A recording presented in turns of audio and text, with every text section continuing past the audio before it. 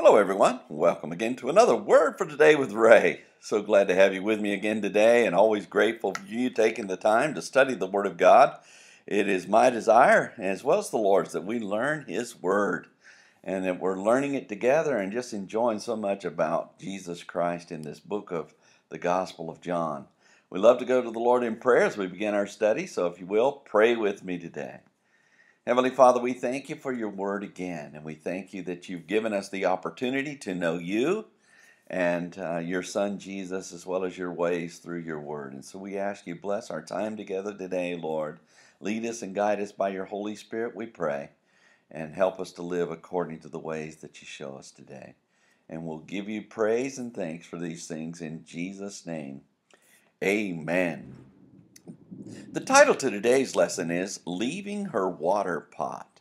It's taken from the book of John, chapter 4, and verse 28. John the Apostle wrote how Jesus met a Samaritan woman at a well located near the Samaritan city named Sychar. As they conversed, the woman said unto him, I know that Messiah comes, which is called Christ.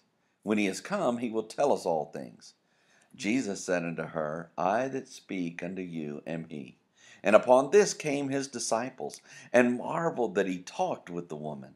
Yet no man said, What do you seek? Or, Why are you talking with her? And in chapter 4 and verse 28 of his book, John shared how the Samaritan woman left her water pot and went her way into the city, where we read, The woman then left her water pot and went her way into the city, and said to the men.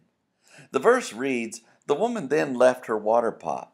John began with the words, the woman, or the female human being from Samaria, then left her water pot, which means at that time departed from her receptacle for holding water, or her water jar. John shared how the Samaritan woman left her water jar behind after she knew Jesus was the Christ. The verse goes on to say, and went her way into the city and said to the men. John continued with the words, and went her way, which means, and separated and departed from Jesus into the city, or into the dwelling place, habitation, abode of Sychar, and said unto the men, which means, and uttered, declared, and proclaimed to the male human beings within the city the following words.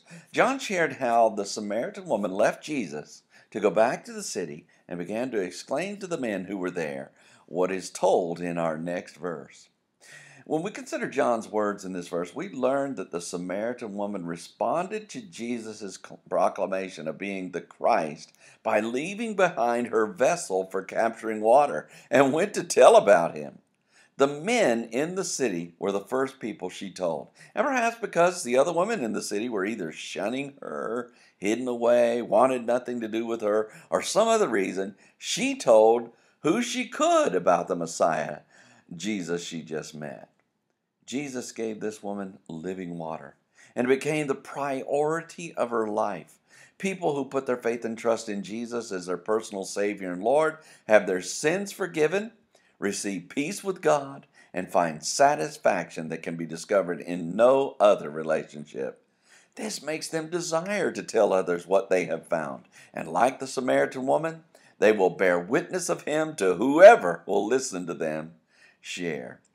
Next time, John shares how the Samaritan woman says, Come, see a man which told me all things that ever I did.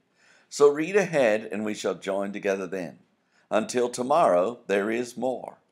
And may the Lord bless you and keep you. May he make his face to shine upon you and be gracious unto you.